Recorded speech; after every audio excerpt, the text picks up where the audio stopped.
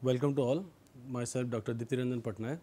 I am working as assistant professor in GL Bajaj Institute of Technology and Management, Greater Noida. Today, we will see about the optimum filter.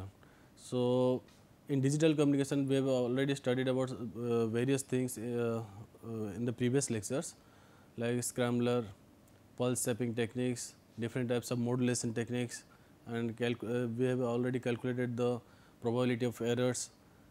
So, here we will see how the filter is playing a major role to detect the signal from a noisy environment. So, to detect the signal from a noisy environment, we are using the optimum filter in case of our digital communication system. So, before that we have to first see what is a filter. A filter is a system. Filter is nothing but a system that is designed to process signal into those we desire. So, filter is nothing but this is a filter, some signal is going, signal I mean some information plus something noise, so something is going, and in the output we require the desired output. Generally the signal information is desired and the noise is undesired part. So, in the filter the noise is your suppressing in the filter, and only the desired output is just coming as a output. So, the purpose of using filter can be various. Why we are using the filters? To extract a desired signal from noisy data. That is the main role of the one of the main role of the filter. Similarly, to transform signals. So, if we want to transform the signal, we use the filters. Then to suppress noise, this is also one of the purpose of the filter. Next, to separate two signals that are mixed in one measurement. So, here we can say the signal plus noise. So, we can separate the these two signals, or signal 1 plus signal 2 also we can separate these two signals using also in using filter. So, an optimum filter is such a filter used for acquiring a best estimate of desired signal from noisy environment. So, here you can see the word estimate, okay, and that is best estimate. So, we can only estimate the signal, we can't get the exact signal from the noisy environment. So, here we are using a best estimation techniques, so that we can get the signal best signal from the noisy environment. So, it is different from the classic filter like low pass filter, high pass filter and band pass filter. These are the classic filters. So, optimal filters are optimum. These are optimum because they are designed based on optimization theory. So, optimization theory either we have already read in mathematics that we are either getting some signal like maximum of something or minimum of something, then at that time we are using optimization techniques or optimization theory. So, optimal filter this filter uses the optimization theory to minimize the mean square error. So, this optimal filter is mainly used for used to minimize the mean square error between the processed signal and the desired signal. That is the difference between the processed signal and desired signal. It will come like come as a error, and that error should be minimized, or equivalently provides the best estimate of desired signal from a measured noisy signal. Okay. So, these are the goals. So, to find probability of error, this is the filter in this section we will find the probability of error, and we will also find the signal to noise ratio, because this signal to noise ratio is a very important role. We have already read about the signal to noise ratio, that is SNR. Whatever we are calculating, we want to show that okay, this system is better, this system is worse according to one major term, that is SNR, plays a very important role. So, we are calculating the SNR also. So, let us say, let the received signal be in a binary format, okay, assuming polar NRZ format. Okay. So, to represent binary ones and zeros, we have already studied about this line coding techniques. So, for binary 1, that is our signal x1t equal plus a, for 0 it is minus a. Hence, the input signal x of t will be either x1t or x2t, that is either 1 or 0, depending upon the polarity of the NRZ format. Okay. So, the noise, now we are considering the noise, that is not the only signal is available, because in the channel there is a noise, in the device there is also a chance of adding noise. So, the noise n of t, that is we have Gaussian, that noise follows the Gaussian distribution with 0 mean. So, is added, the noise is added to the signal x of t in the transmission channel. So, your signal is now it is going like x of t plus n of t. Hence, input of the optimum filter or optimum receiver is x of t plus n of t. So, the input to the optimum filter, that is the signal, either you have x1t or x2t, that is your signal is not exactly x1t or not exactly x of t, it is your x of t plus n of t. So, the optimum filter will filter the input signal, and it gives as a y of t. Okay. And that y of t in digital communication, we will find out the sampled version of the y of t, which is sampling at the capital T instant. Okay. So, this y of t will be like y of capital T. So, what is your y of capital T? Y of capital T equal to your x naught 1 t of t plus your, this is your y of t equal to your how much, x of t plus it will like n of t, the x of t, you can say that x of t, that x of t may be your x naught 1 t or x naught 2 t. Okay. So, y of t is your, actually this one is your x of t, x naught 1 of t plus n of t. Okay. Similarly, x naught 2 of t plus n of t. Okay. So, your y of t may be x naught 1 or may be x naught 2. Hence, in the absence of the noise, the aforementioned distances are considered. So, next we will see what is happening. So, we have now x naught 1 t plus n of t. I will consider this x naught 1 of t plus n of t equal to x 1 t if x1 t if it closes to x1 t.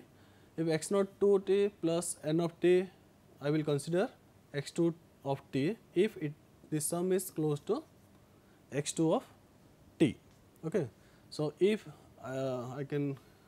you can see that I have elaborated also in these points.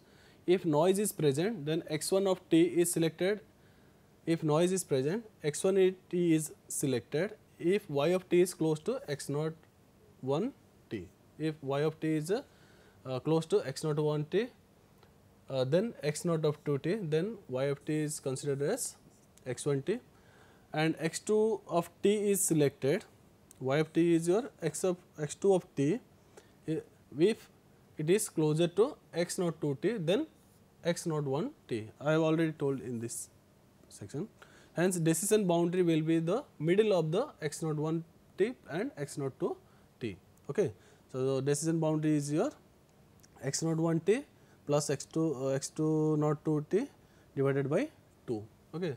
Let us this is x naught 1 t, this is x naught 2 t, this is the your middle point, this is which is nothing but the, if this point before this point it will selected as x naught 2 of t, after this point it will selected as x naught 1 of t.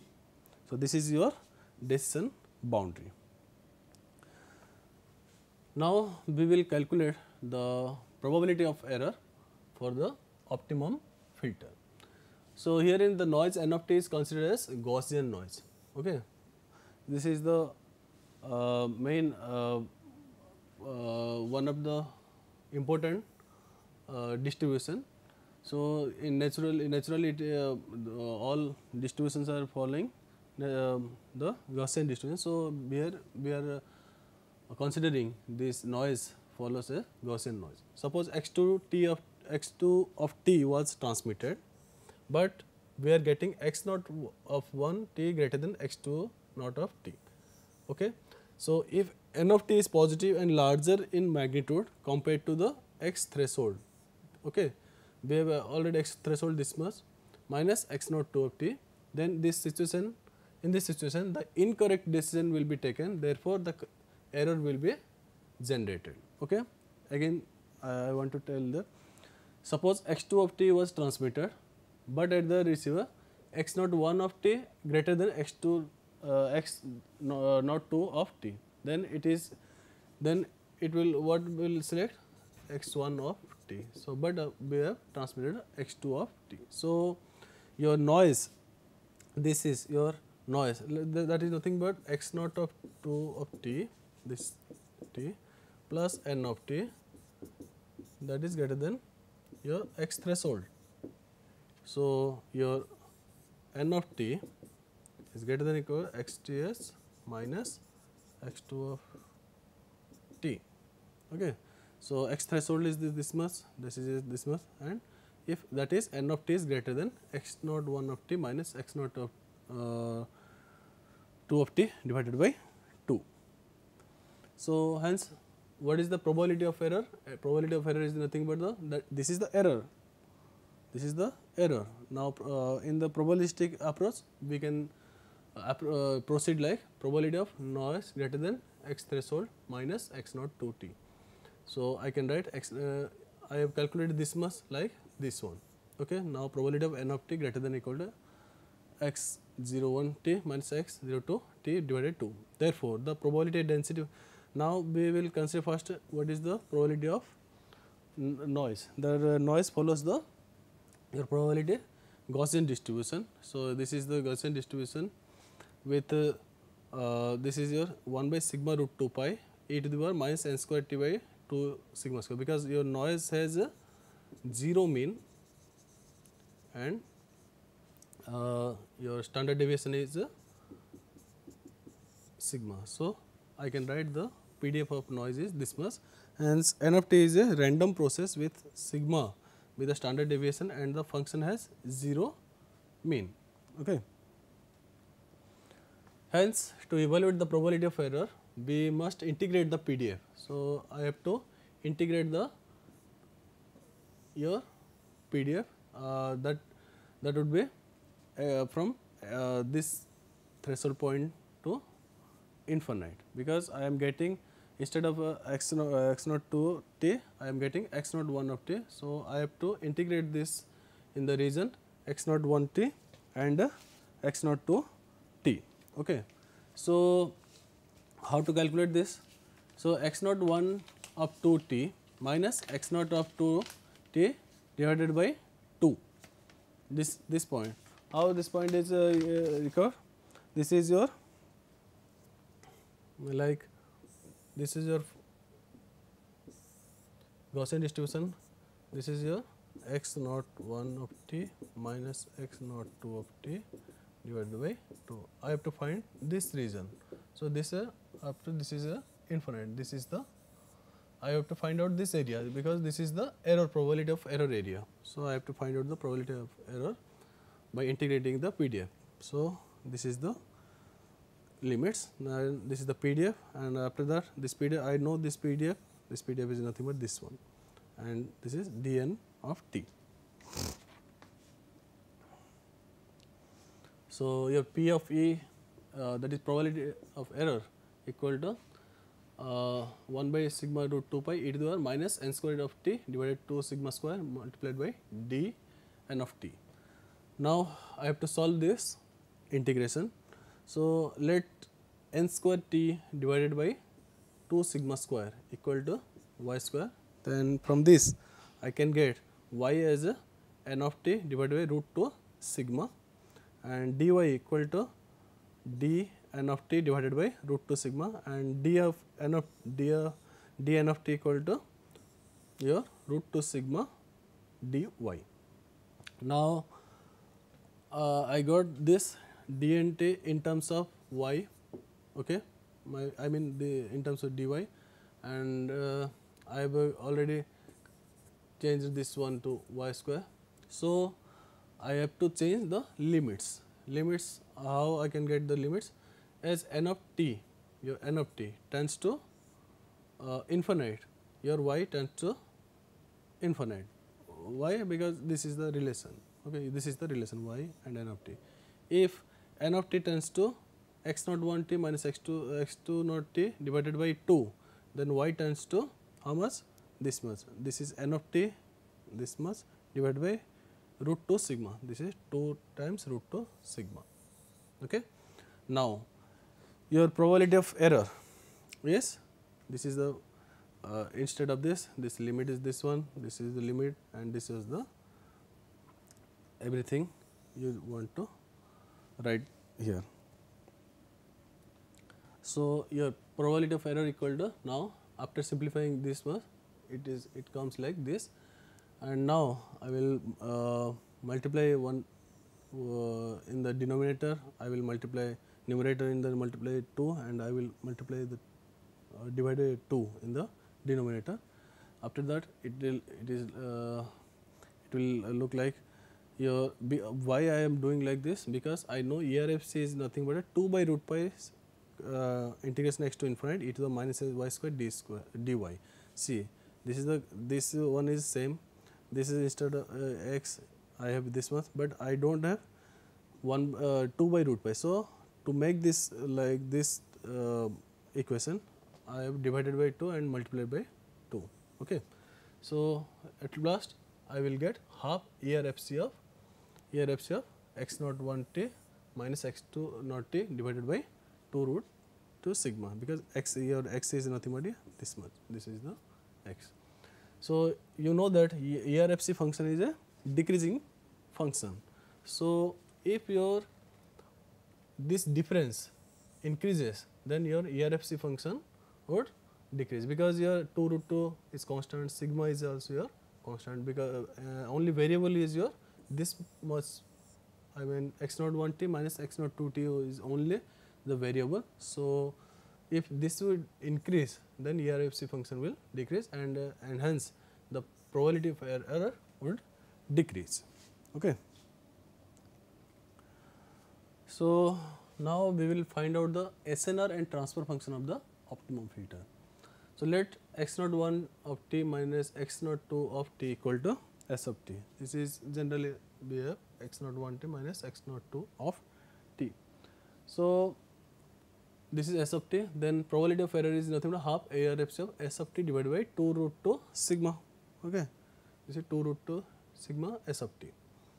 So, I can write s of t, okay, I can write half ERFC, all things if I will take inside the root, okay, square root, then it would be s square t divided by 8 sigma square.